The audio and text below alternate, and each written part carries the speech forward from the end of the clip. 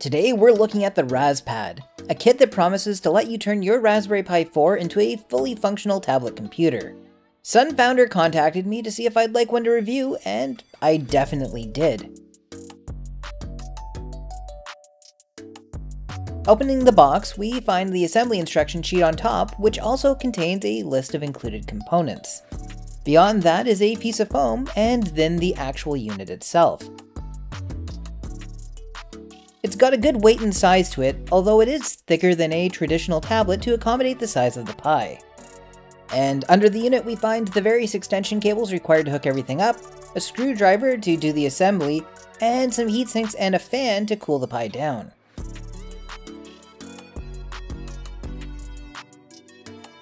Assembling the unit was super easy and only took a few minutes.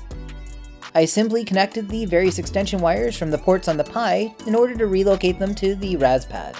Only one of the USB ports on the Pi ends up being used, as the RasPad has an integrated USB hub, allowing you to use the other ports on the Pi for whatever internal devices you'd like. And it comes with a sensor that slides down over the GPIO, allowing the unit to track the orientation for auto rotation. Once the assembly is complete, you can simply install a microSD card preloaded with Raspberry Pi OS into the side of the unit, and fire it up.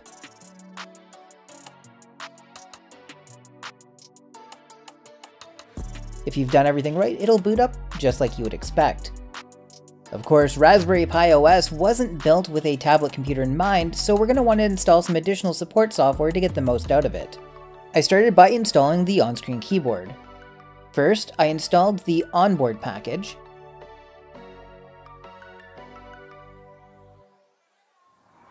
Then, I installed the SPI2 core package. And then from there, I was able to use the drop-down menu on the top to launch the onboard keyboard. Then, to change the appearance and operation of the keyboard, you can select Preferences, Onboard Settings, from the drop-down menu on the top. I enabled Auto Show when editing from the General tab. And then under the Windows tab, I selected Dock to Screen Edge.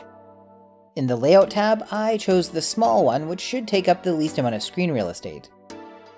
Then I chose the Darkroom theme from the Appearance tab.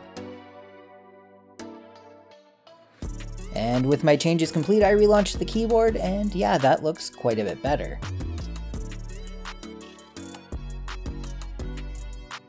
And of course, I'm going to be using this primarily with the touchscreen, which means I'm going to want to be able to right-click on things.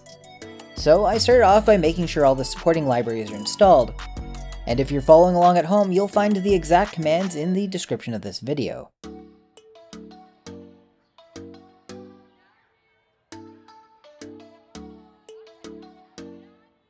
From there, I had to clone the Git repo that contained the code for the right-click emulation.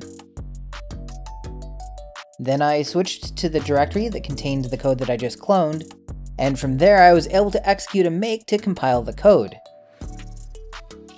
Then it was just a matter of copying our compiled binary to the /usr/local/bin folder, granting execute permissions to it, and finally editing the /etc/rc.local file to add the right-click emulation to boot up.